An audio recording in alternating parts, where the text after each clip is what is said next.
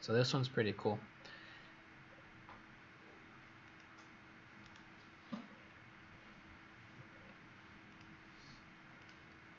Let me set this one down to 0.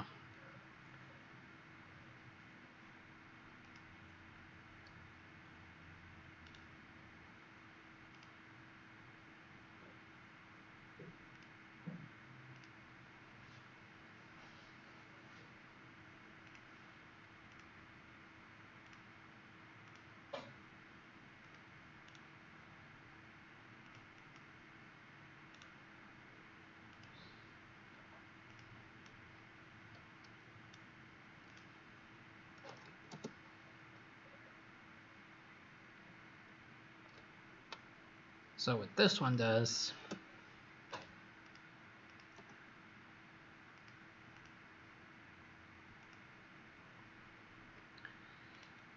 I'm telling it this first piece is exactly the same. So if we look at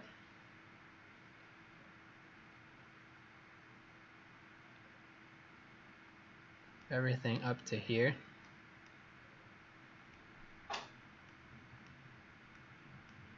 so this is what I would want you guys to do for your homework. So let's say this is your finished definition, you're happy with it.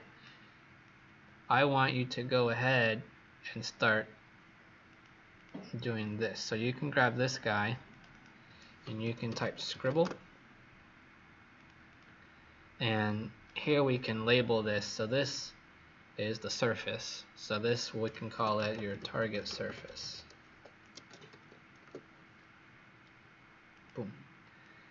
And then you grab that and you grab this guy, you select both, and then you tell it, you click in space, or you hit the space bar and you group them. So now we can put those together.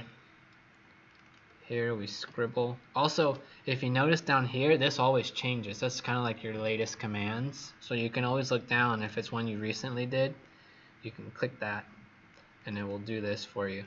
So this was the original panel.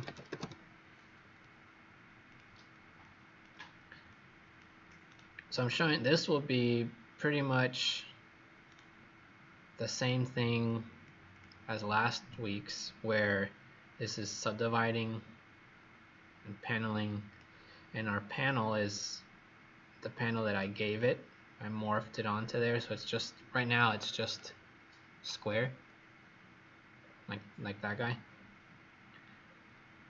So it looks just like a normal panel. Here we can grab all of these guys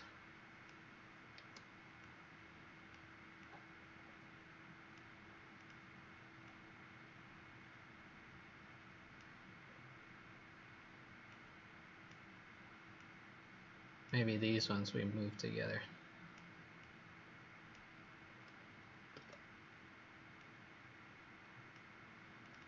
And we say this one is paneling. Oops.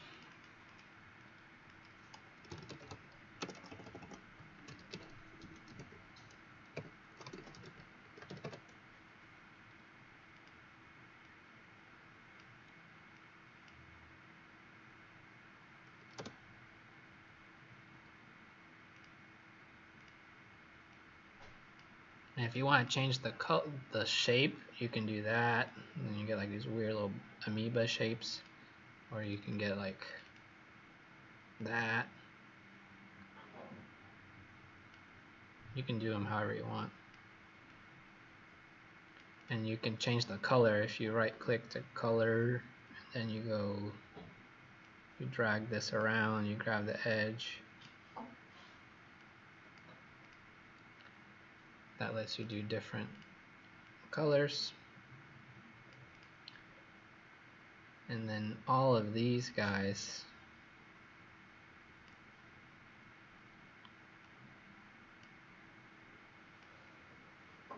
I want to group together.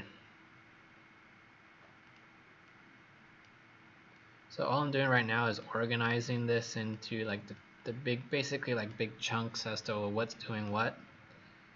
And then these ones are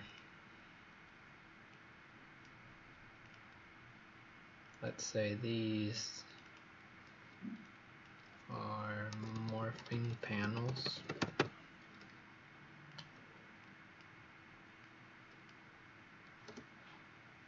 We group those guys.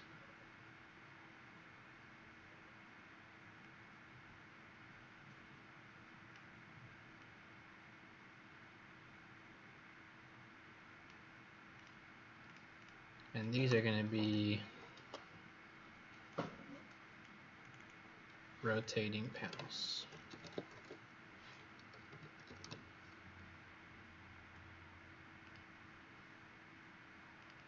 Which would be better if you spelled it right.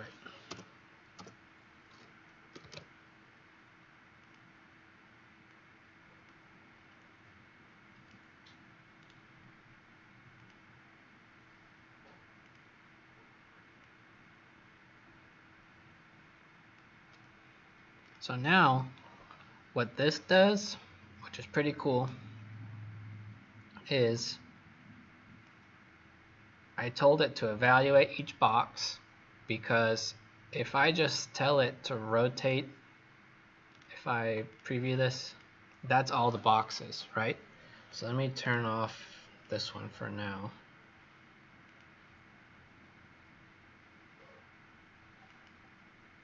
There. So here are my boxes, right? I want to rotate them. So first what I want to do is rotate them along their plane, and then what I'm going to want to do is slowly rotate them along so that they start off not rotated, but as they move, they'll slowly start to rotate, and we get this really cool kind of like effect.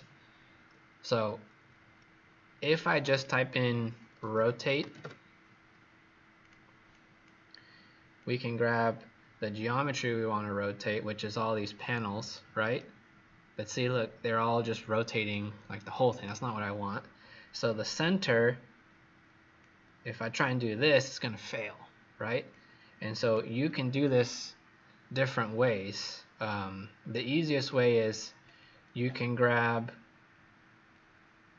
instead of using that rotate, we use rotate like that around in a plane. The plane you can get from the actual panel. If you don't define that, it's going to use the standard plane. So if we do this, and then the angle, you need a slider. Let's just try 50. What's this one?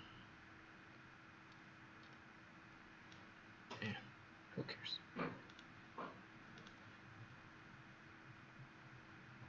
I'll put that to degrees. But notice how this is rotating all of them, because it's rotating all about the origin point, because that's the plane that it has by default. I need to somehow identify the plane of each panel. So to do that, we use this one called evaluate box, which the box that we get is all of these. See, that gives you all these different things, and our output is a plane. So the plane that it gives you, let's see if you can see that. I need to turn this one off. But each panel, there you go, see? It has a little plane about its center point. So I can use that, and now when I zoom out, I grab my rotate and start giving it some rotation. Every panel will rotate in position. So that's kind of cool, right? But now it just looks like I twisted all my panels. So if I wanted not to just apply the same rotation to every panel, I can start to apply a series like we did before, so that it steps up, right? So the first panel gets, let's say, like 1 degree. The next one might get 3 degrees. The next one 6. So if you imagine that across a lot of things, that will slowly start to rotate it a lot and gets really interesting. So this is the kind of logic I want you guys thinking about is, okay, I have a set of data. How do I now start transforming it in a way that takes advantage of what I can do with Grasshopper and parametric modeling? Because that lets you really start to explore things that you would never be able to model by hand, or at least not quickly, or in a way that you would easily be able to change it. So the key here is not the plane. We don't need to change the plane. The plane is correct. We need now to change this, the angle.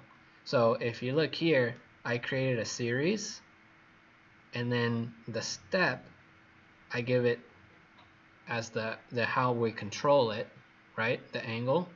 And then the count, I told it use the list length. So that is coming out of how many segments we actually made. Does that make sense? So here, this one is how many we actually have, how many panels. If I plug this in here, so let's just move this guy way down. I'm trying to recreate this. Well, actually I don't need to. I can at this point delete that guy. And basically just turn this one on.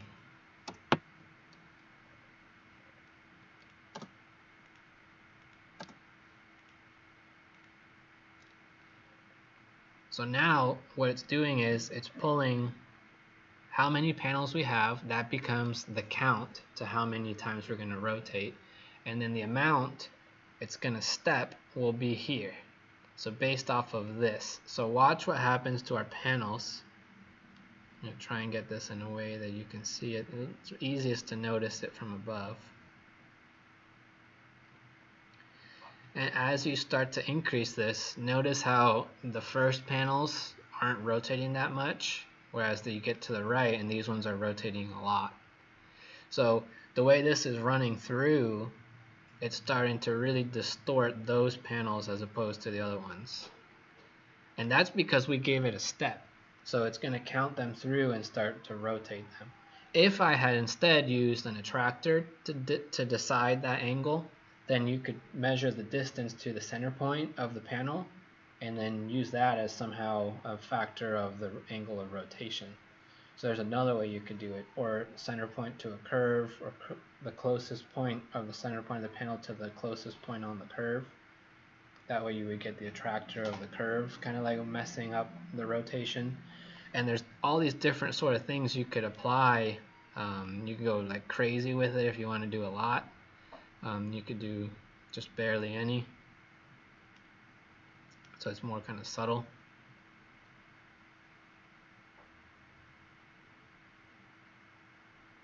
And there's all kinds of ways you can keep changing these. So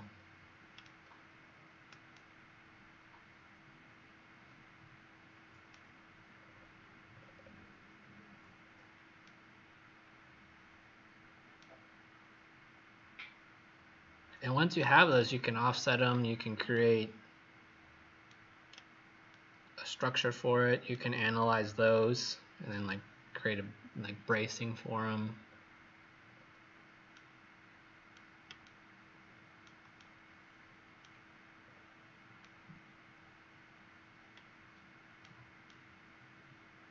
Maybe underneath looks pretty cool.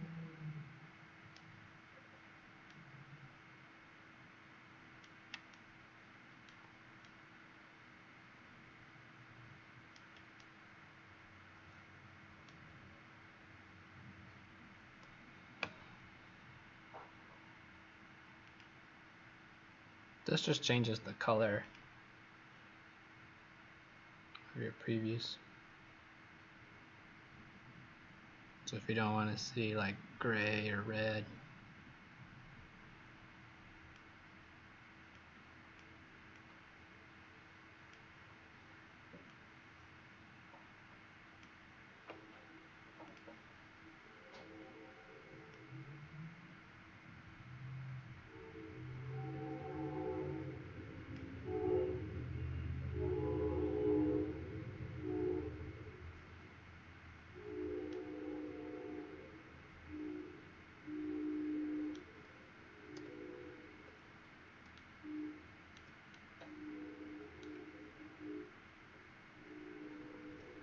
You guys have any questions so far? Does that make sense?